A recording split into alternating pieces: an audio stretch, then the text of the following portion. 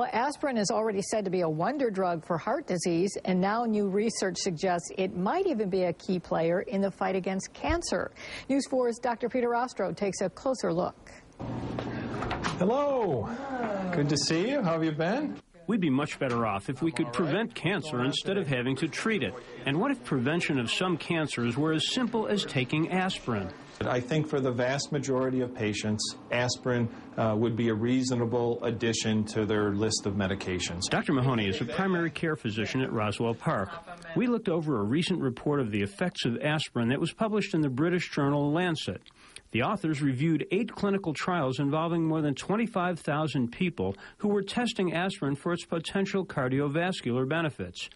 Among those who took aspirin daily for 5 years or longer, the chance of dying from any type of cancer was reduced by 20%. After longer periods and for certain cancers, the results were even more impressive.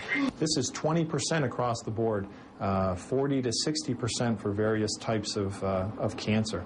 That, applied to the population level, is enormous and very exciting. This doesn't mean that smokers can keep smoking and just take an aspirin. Aspirin isn't going to protect them from developing lung cancer. Stopping smoking is really what's going to reduce their risk of developing lung cancer. But on the basis of this report, he'll be recommending aspirin to many of his patients. I think it's an easy enough thing to do, and a lot of patients want to know, how can I reduce the risk of developing or dying from cancer? I would certainly encourage patients to go in to their next doctor visit and ask, is aspirin for me?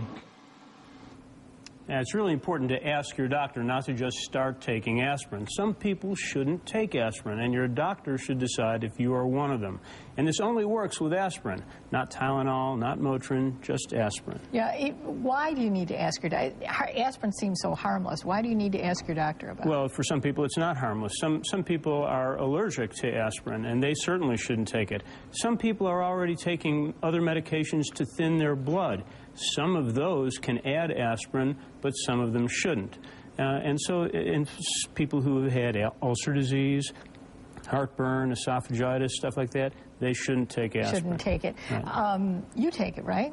I take an aspirin. I started taking it for cardiovascular disease. Now I feel better about it because it might also be preventing cancer. Good news. I take it too. So you may, but I'm sure you won some converts with this today. Thanks, doctor.